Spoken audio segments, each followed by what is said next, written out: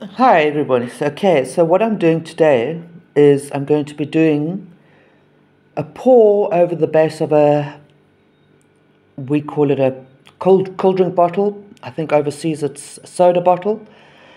Right now what I'm doing is I'm just spreading out my black paint, which has been thinned with water. No pouring medium or anything else added, just water. There are air bubbles in this, but I'm not too phased about the air bubbles because they are either going to be pushed out once I start pouring the other paint over the bottom of the bottle. That's the soda bottle or cool drink bottle. So those air bubbles will either be pushed out or popped when I put the serviette on, or they'll just pop on their own. And you know what? I'm trying to create cells, so if nothing else, they will add to those cells. Right, you can see my mixture here is quite fluid. And all this is pouring medium. I need to apologize for the camera. I think I must have touched the lens with something before I started the video. It does get better right at the end.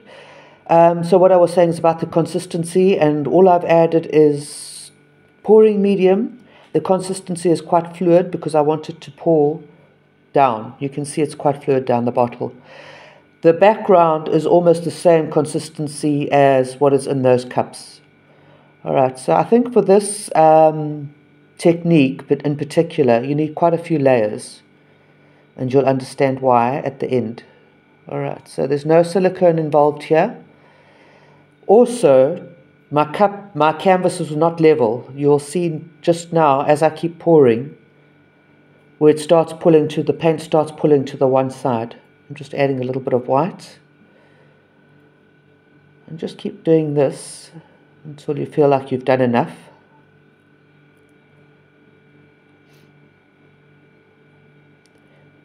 My advice with this is just don't overthink too much. Now I'm moving it around because I can see that it's pulling to the one side. Okay. And just keep pouring.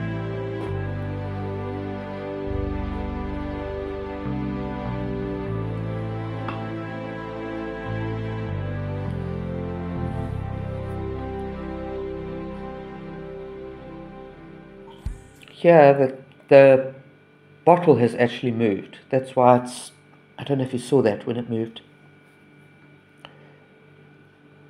Okay, so what I'm doing now is I'm just lifting it and moving it because I want... Oh, I'm such a nana. Now that I'm looking at it, it's pouring in the same place. It's going to be pouring. I wanted to try and get the edges of the bottle to go where the marks are, the black lines. It's funny how you see things, the mistakes you make once you're recording and you're editing. Oh, what a silly Billy. Okay, I'm just adding in a little bit of black. Okay, now I've realized, so I'm moving that where I'm wanting those to pour, where I want the next layer to go.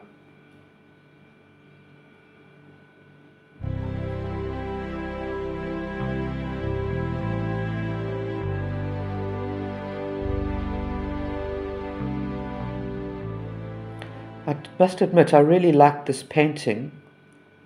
I do put it on a spinner after it's done.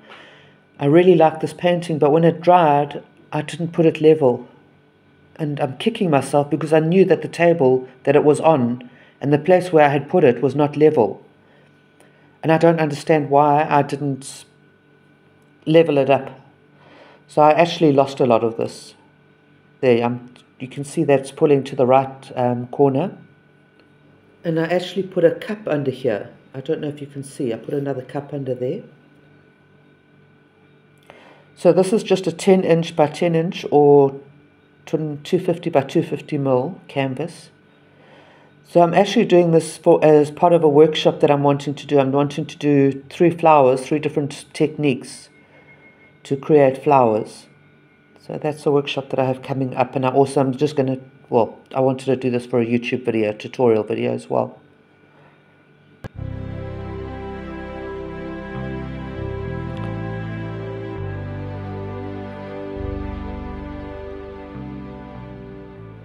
Okay, you can see that it's kind of gone It's not perfect.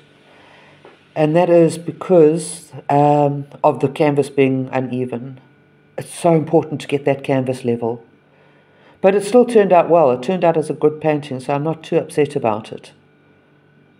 You'll see at the end, if you hang on to the end or go through to the end, you'll see the painting when it's finished.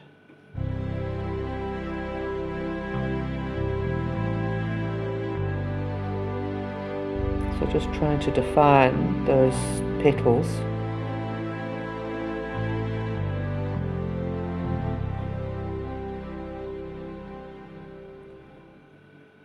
Okay, so what I've done here is just lightly spritzed this. It's not a serviette, it's actually Carlton roll, which is a bit thicker than a serviette. So I've lightly spritzed it with water.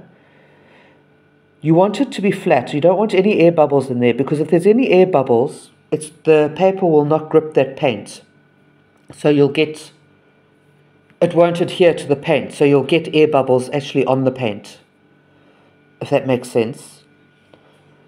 So now, the trick with this is just corner to corner and try and keep it even.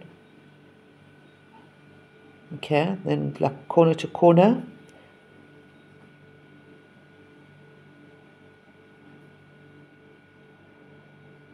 Okay, and then just pick it up. I'm just defining the center there.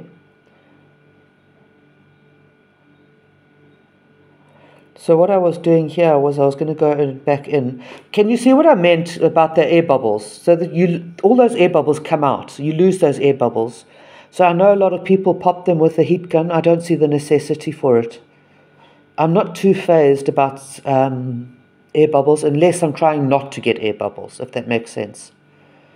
But the whole thing with pouring with this type of art is that you want those cells. Okay, so I'm just trying to get a little bit everything all even around the edges. Oh, I was going to go and do those petals, but I stopped because I put this on the spinner. A spinner's a wonderful thing. Honestly, it's like, it just works so well. Changes your whole painting. You'll see what I mean with just now. So what I've used here is a bright magenta, silver, white, and then a little bit of black, and obviously black on the background. Okay, so doing a spin. Just see how it opens up that whole painting. It makes such a difference to have that spinner. I really, really like this. Oh, now I've just suddenly realized that there's something on the camera on the lens that I touched. I'm bringing you in for a close-up. I'm actually sorry that I went in with the heat gun because I quite liked it as it was before. That's grey is silver, so when it dries, it's going to really, really shine. I really did like this painting before I messed it up and left it overnight on an uneven surface. That's very pretty.